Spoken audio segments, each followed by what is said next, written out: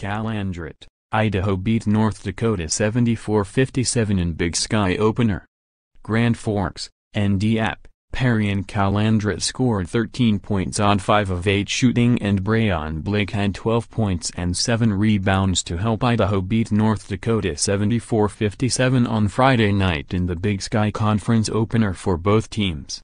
Victor Sanders had 11 points, Chad Sherwood scored 9, on 3 of 4 shooting from three-point range, and Nate Sherwood and Jordan Scott added 8 points apiece for Idaho, 9-4.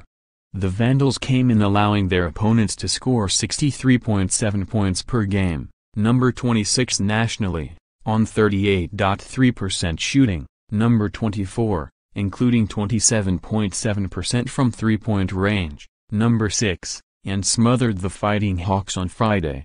Marlon Stewart converted a three-point play and then hit a three-pointer to give North Dakota a 6-4 lead, but the Fighting Hawks committed 10 turnovers, and went 0 for 6 from the field, over the next 10-plus minutes. Idaho led 35-18 at the break and North Dakota got no closer in the second half. Stewart led UND, 4-8, which was held to its lowest scoring output this season, with 17 points on 5 of 7 shooting. The rest of the Fighting Hawks combined to make 10 of 35, 29%, from the field.